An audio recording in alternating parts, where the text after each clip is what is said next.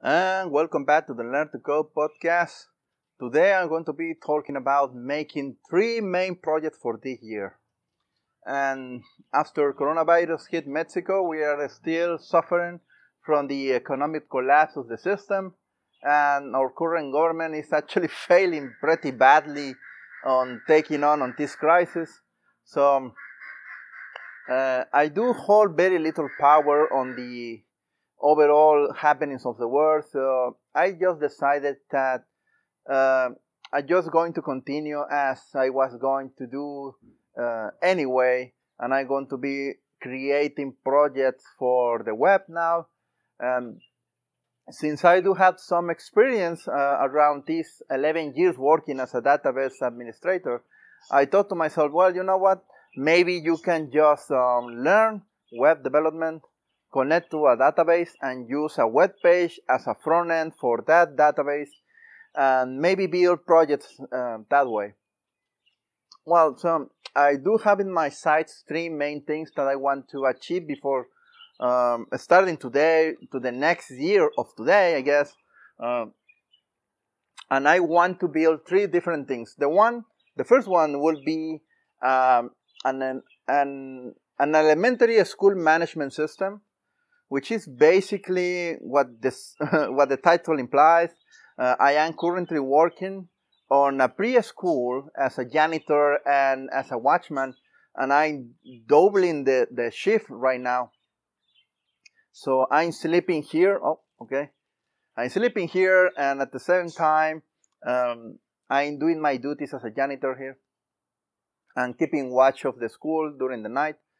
And I do have a lot of free time here after my duties are done of cleaning the place.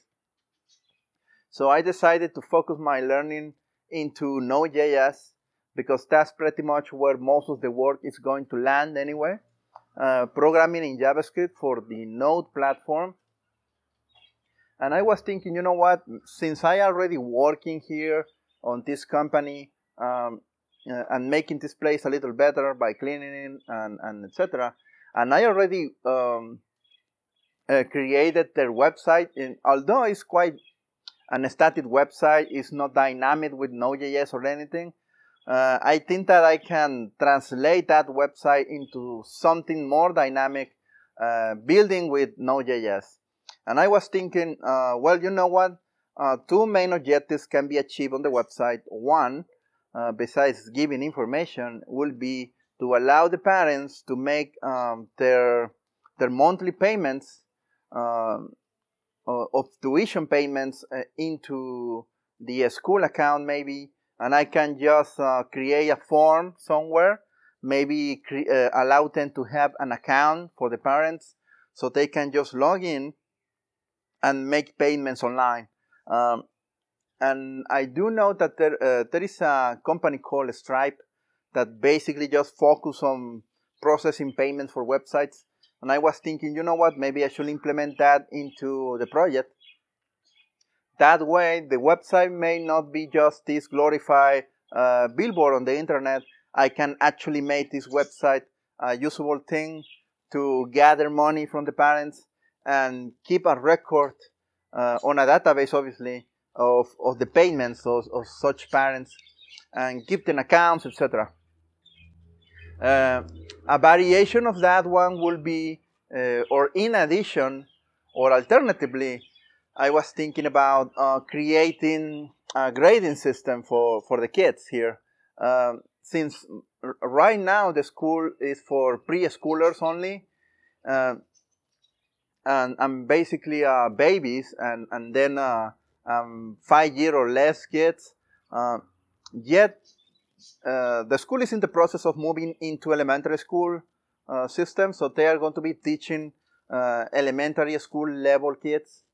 So those are required now to get grades, because here in Mexico, preschool doesn't require grading, but elementary school does. So my plan is to create this grading system, or may I say, well, the grading system already exists.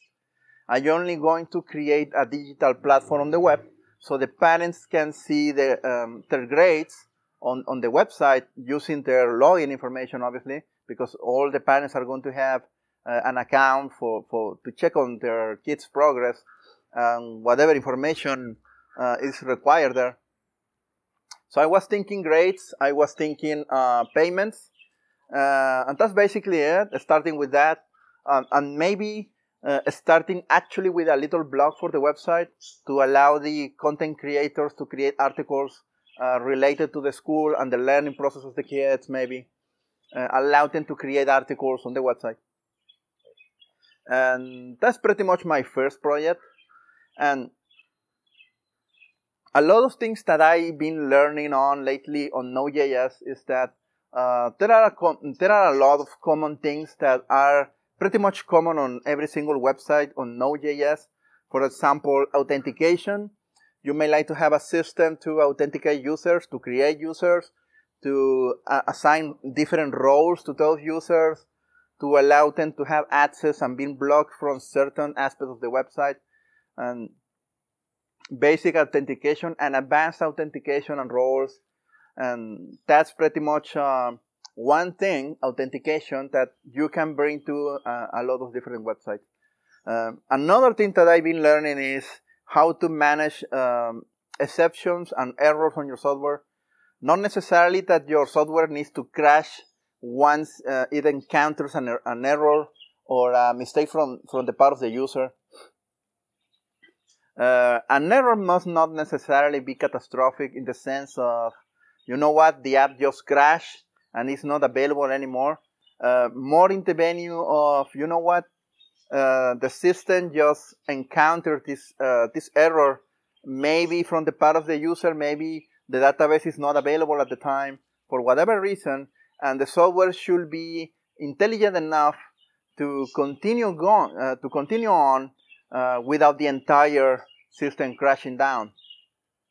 More than one time I've been seeing these professional software and websites being sold in Mexico, where in less than ideal data inputs, the entire application crashes down, and not just for the current user, but for every single other user on the system.